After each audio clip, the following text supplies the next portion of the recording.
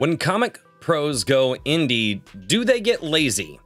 Well, this is kind of a question that was brought up on one of my streams that I did, and on my Sunday Coffee live stream, I actually went back and read all my comments, and this was at the very, very tail end. Now, the whole comment itself was incredibly long, but there was a nice point here at the end, and I think it's something that we can get into, and I put a lot of thought into it over the last 24 hours, well, a little more than 24 hours, because I really wanted to attack this solution, and I don't think I'm going to attack it in a way that you guys will disagree with. In fact, I think there's a lot of factors here. However, for those of you who like what I do here on the channel, I do hope to inspire discussion and not just raging at each other. So if you guys do like what I do, please do me a favor and subscribe to the channel. Or what do I say? How do I do the thing? You got to like this video, subscribe to the channel, and ring the notification bell. So, as all of you may know who check out the channel, I did a live stream on Saturday night with Richard Embry. We got a little bit passionate about it, but overall I had a fun conversation. And although I disagree with Richard on quite a few things, he's still a pretty good guy. He was very cordial to me. And so, yeah, honestly, I have no issues with him. But anyway, from that conversation, we definitely got a lot of people coming in. They wanted to take shots at Richard, and you can't control the people who are comment. You can't control what people think. And one of the things that was said here at the very end of this was by DGC on my most recent Sunday Coffee.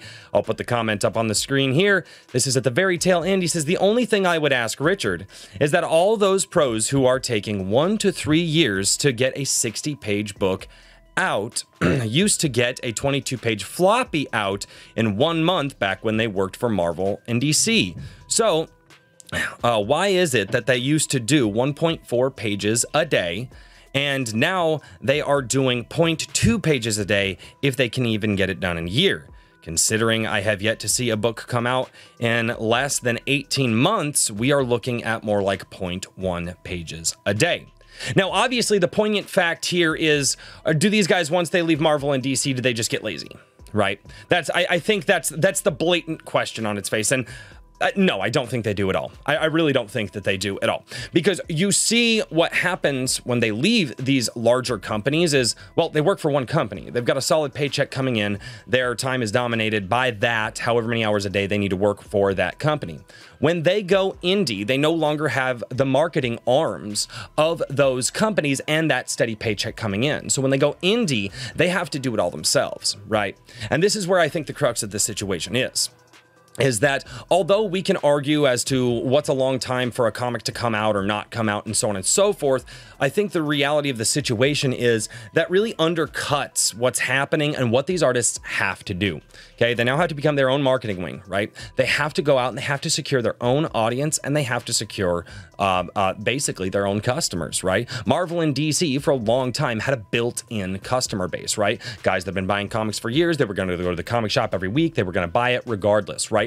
There was a lot of that for a lot of years. Obviously, Marvel and DC, that disappeared. That's why these guys went indie and they went for their own stuff. In addition to that, now that opens up their services to be doing other artwork for other people as well. It's not just like these guys are only drawing their one comic and then they're just done. No, a lot of these names pop up on other projects. Some might do, they might do interiors for another project that I might do a bunch of pages. In addition to that, they also travel around and they do the kind of the live stream circuit. You know, it's really funny to see the indie comic scene because it kind of looks to me, it mirrors, and I said this on my Sunday Coffee, is this something where it's like mirroring what the music industry was, right? Or, you release an album, right? So the comic, then you go on tour, which is all the comic, you get on all the shows and stuff like that, promote your new book, do that. And then you kind of talk about, oh, well, now that the tour is done, we're going to go back and we're going to keep working on some other stuff and so on. So I think there's a lot of factors here that go into this, right? And I think there's a lot of things now that dominate the time of the artists other than just drawing, right? And it does have to do with other commissions. It does have to do with self-promotion. It does have to do with basically doing the tour, right? And not just self-promotion, but going out on other shows and things like that. So again, this comment, and I'll put it back up on the screen now, I kind of get where DGC was coming from, but I was thinking about it and I'm like, I don't think frustration is the way to go here, right? And I think that for people who get that audience, if they're willing to wait that extended period of time, that's good. But on its face, for people to come out and say, well, why could they do it then and they don't do it now? You're removing a ton of factors from the equation. And that's something that I don't like to do, right? If we're gonna have an honest conversation about timeliness in comics, or indie comics at the very least, or indie novels, let's have an honest conversation about all of the factors that it takes for somebody going from being employed with somebody else to starting their own business and employing themselves and possibly others, right? Very big difference there. Very big difference. And I think that, and although I thought DGC, he leaned a little too heavy one way or the other in his comment, but I felt this was a great question and should spark a larger conversation and honestly force all of us to have an honest conversation. The yelling back and forth is getting a little bit thick, especially in 2024. It's kind of already off to an insane start. And so, like I said, I put a lot of thought into this. I wanted to think about, well, what are other factors, right? Or do they just get lazy when they leave Marvel and DC? Do they just become grifters on YouTube and now they're just going to grift that YouTube money?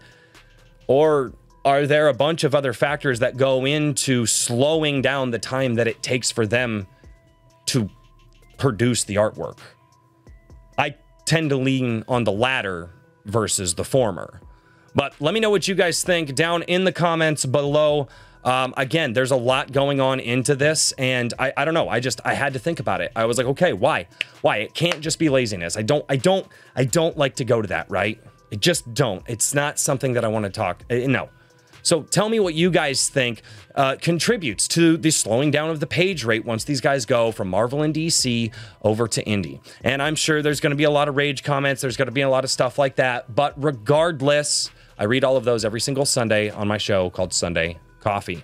Okay, so if you guys leave a comment, make sure to tune in on Sundays at 11 a.m. Central, and I'll read your comments, and you guys can find out what my thoughts are on what you have to say.